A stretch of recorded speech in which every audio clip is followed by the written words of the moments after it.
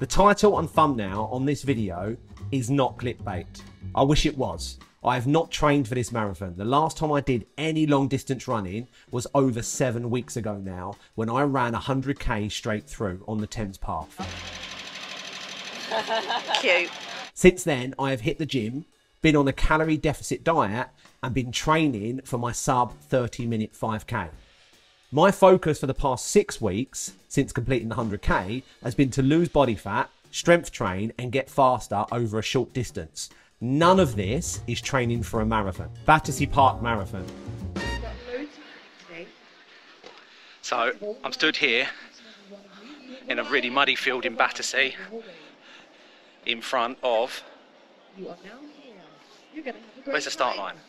And then, to add insult to injury, literally, I injured myself 2 weeks ago. 2 Sundays ago, I was supposed to run the Royal Parks Half Marathon, a race I was very much looking forward to. Then in a moment of stupidity, whilst at the gym, the day before the race, I injured my right foot on an exercise bike trying to sprint. So instead of having a fun jaunt through the streets and sunny parks of London, I was sat in A&E being lectured at by a triage nurse and my partner Tracy about the virtues of self-restraint. So with one eye on getting back to running, and in a moment of frustration whilst laying on the sofa with my foot elevated, I signed up for the Battersea Park full marathon only 14 days from the moment I clicked go.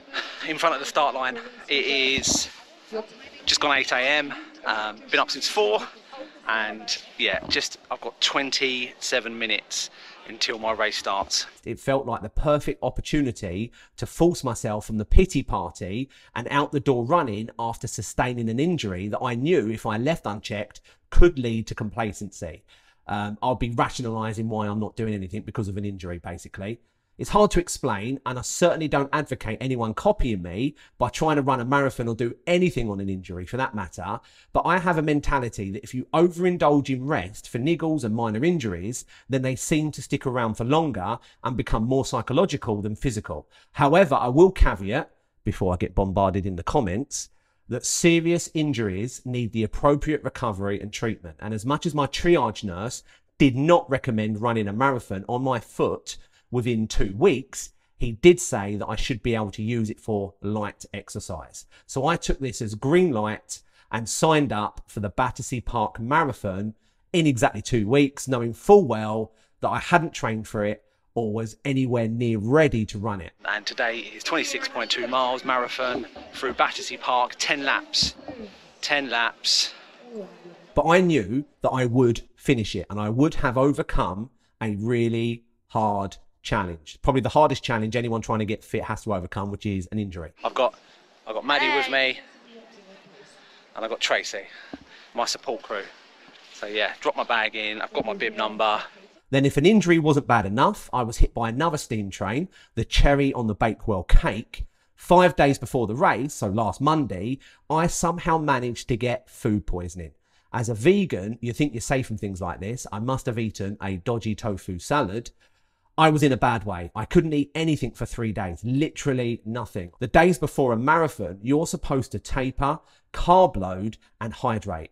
I was throwing up like it was an Olympic sport, literally the opposite of hydrating. Luckily for me, I finally started to feel better last Thursday, so just a few days before the marathon, but I was badly dehydrated, I was sleep deprived, and I was malnourished.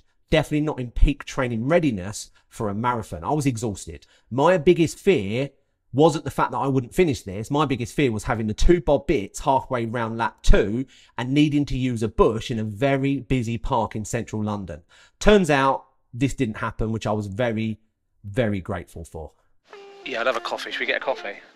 Come Sunday morning, I turned up and found myself stood in a really muddy field in Battersea Park, fully convinced that I could do this.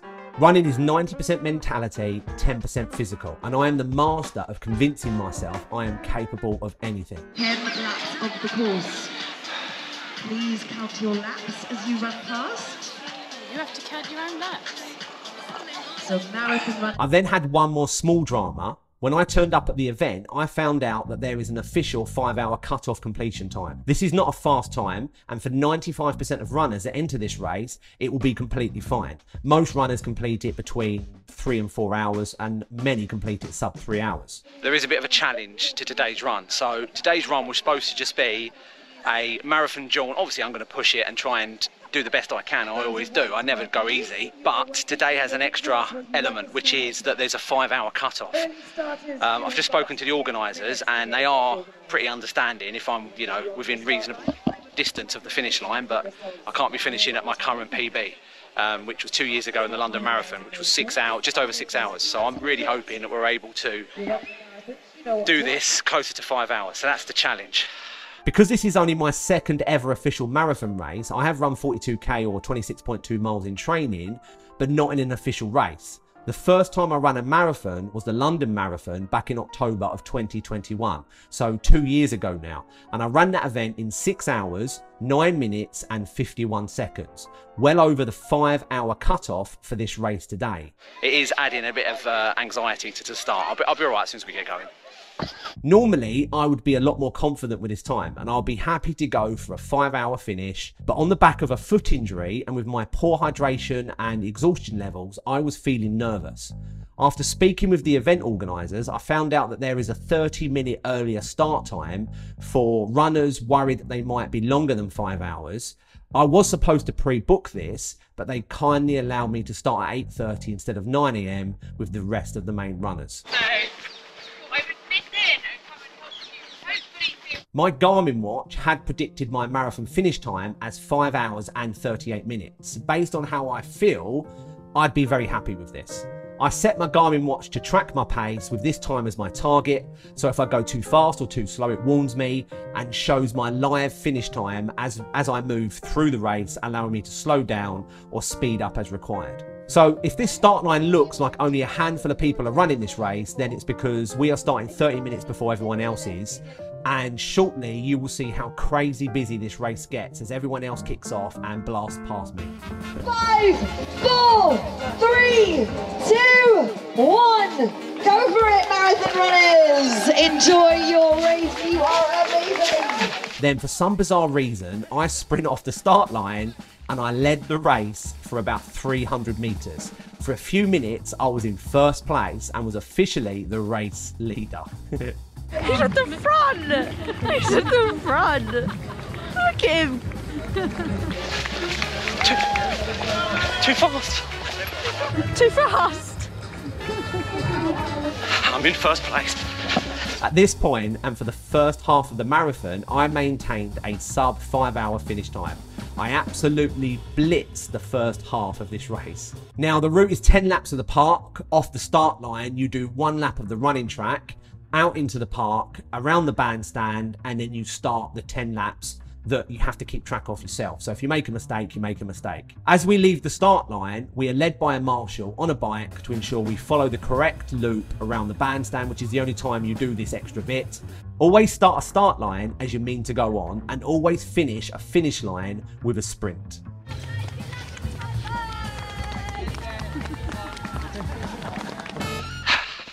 I'm no longer at the front. There was a small pack that started early, started 30 minutes early from the rest of the runners.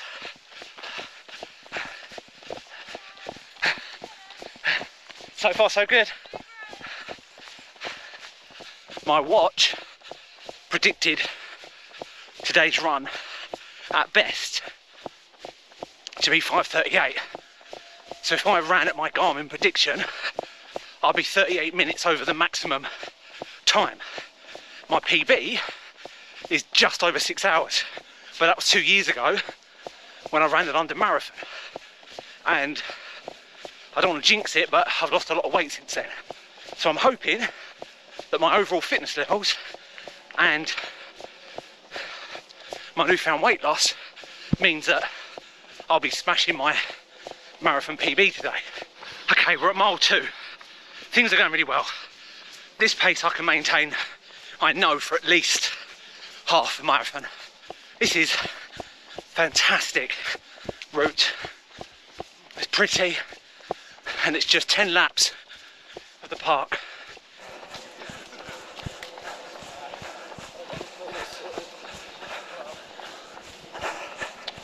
I came off the start line like a bat out of hell. I ran the first few miles at a really fast pace, too fast.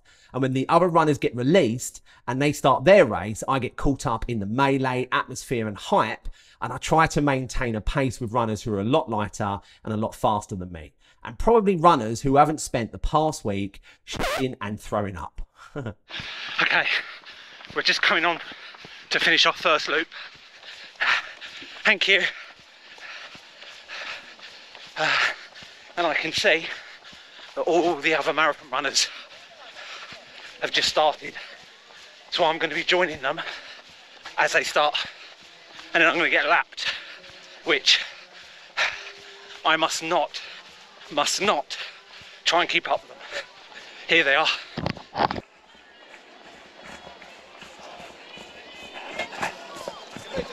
You're going to go round and round about. Thank you. Do not keep up. It's not a park run. So just to reiterate, as it seems bizarre to have started before the rest of the pack, but those that are worried about missing the 5-hour cutoff could start 30 minutes early. We're all chipped, so we're all timed, and our finish times are our finish times, regardless of what time we started. We all ran the same route, and it's very humbling to be lapped by almost everyone in the race, even with a 30-minute head start.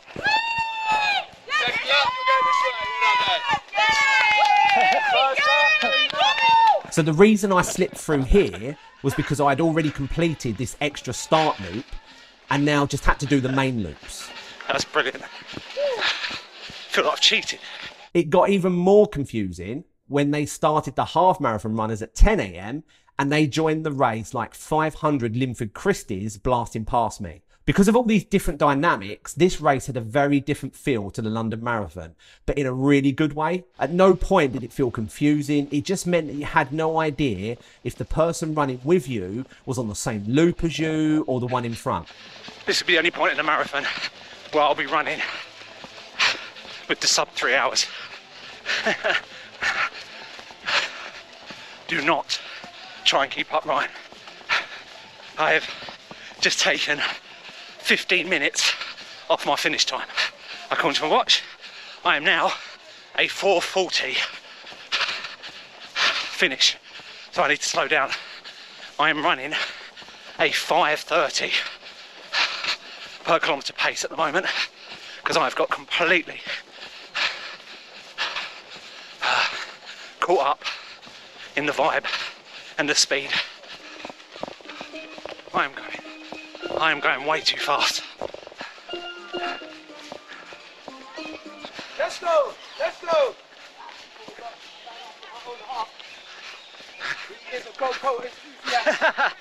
Come on.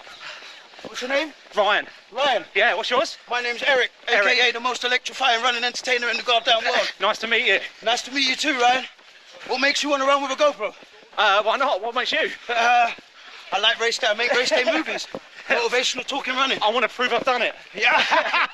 Just remember, it's not about the pace. No. It's all about finishing the race. Yeah, you say that now.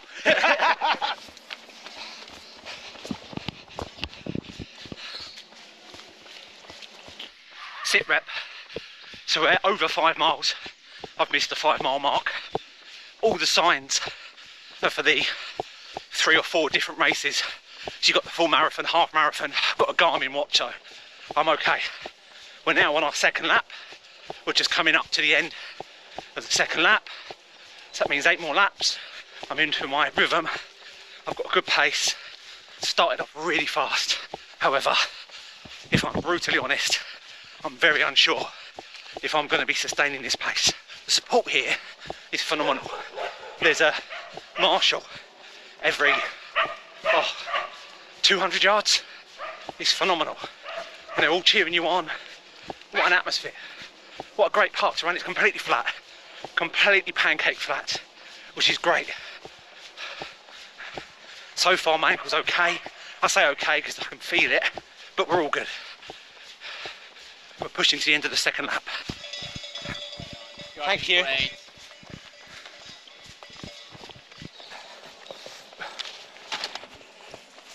Okay, 7 miles. 7 miles. Ticked off. starting to feel it a bit now. I've had an energy gel, so hopefully that will reinvigorate my legs. Let's keep going. Can I borrow that?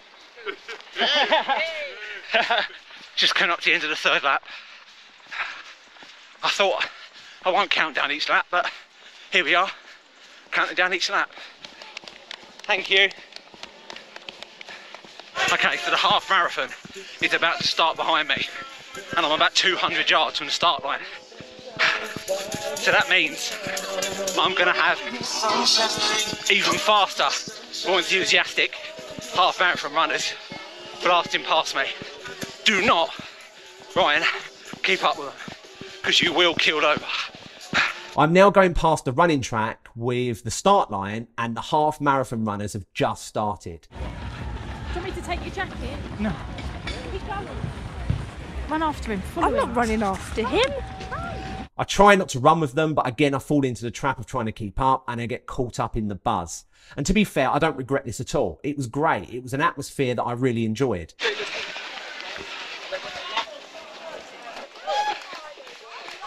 You guys are great. I look forward to coming round. Keep on going. You're doing brilliantly. I'm trying to get into a rhythm now. It's that bandstand bit. It's really hyped. And then with the half marathon, my pace picked up. I can feel it now. All right, let's keep going. There are pacers on the course wearing yellow t-shirts, and they're carrying flags and balloons on their back. Flags for the half marathon, balloons for the main marathon. I started running with this pacing group for a little while, which was ridiculous and completely unnecessary, especially considering they were probably a couple of laps ahead of me. It's only now in edit that I realise it was also a half marathon pacer and not even a marathon pacer.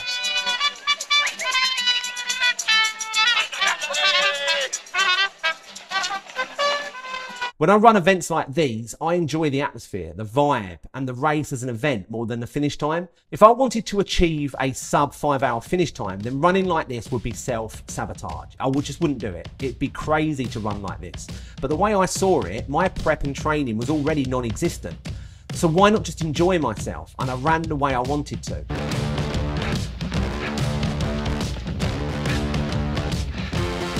Pace is still okay. Okay.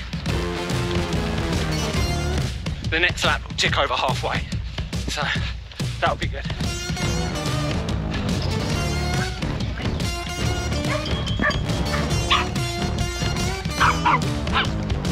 And then it was at this point I spotted the official photographer and attempted the pose. You have to attempt to sprint if you see an official photographer on a race.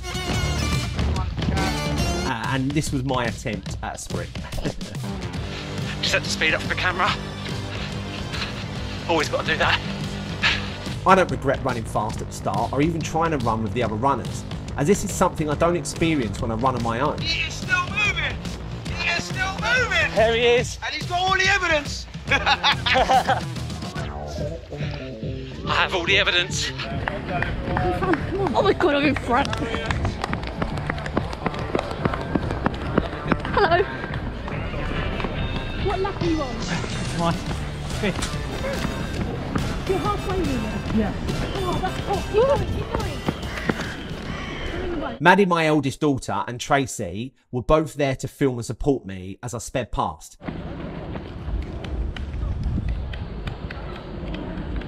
She's on your tiptoes.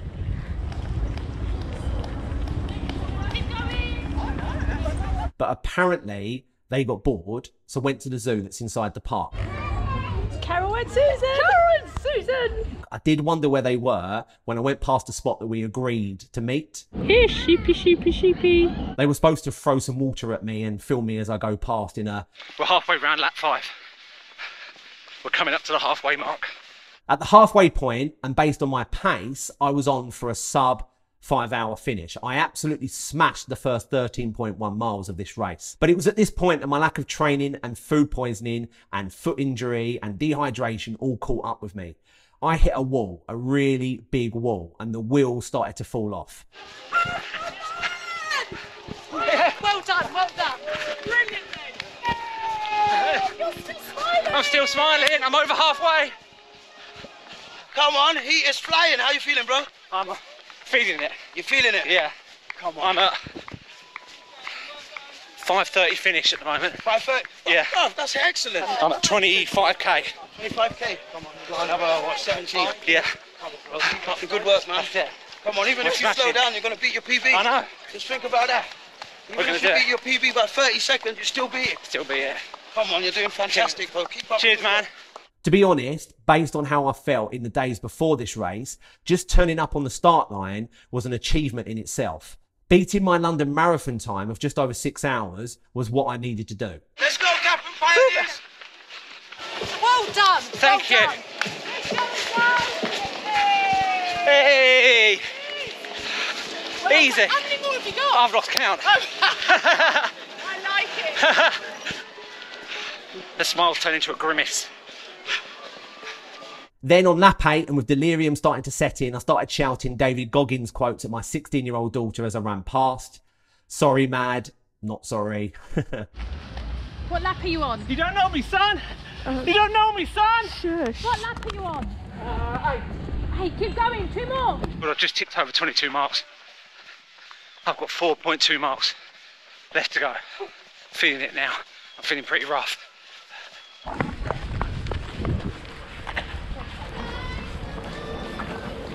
Then I did it again as I started the final lap. She really hates it when I'm loud in public, so part of the reason I did it.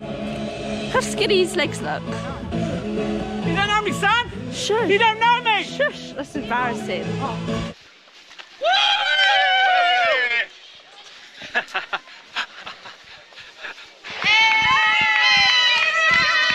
This is my last one. Last one.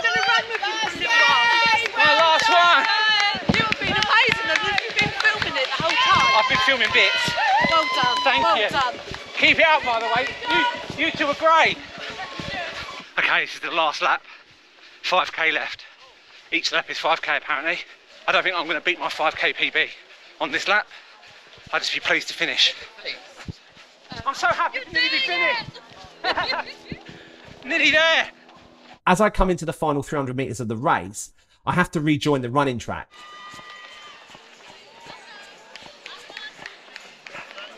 Thank you. Thank God.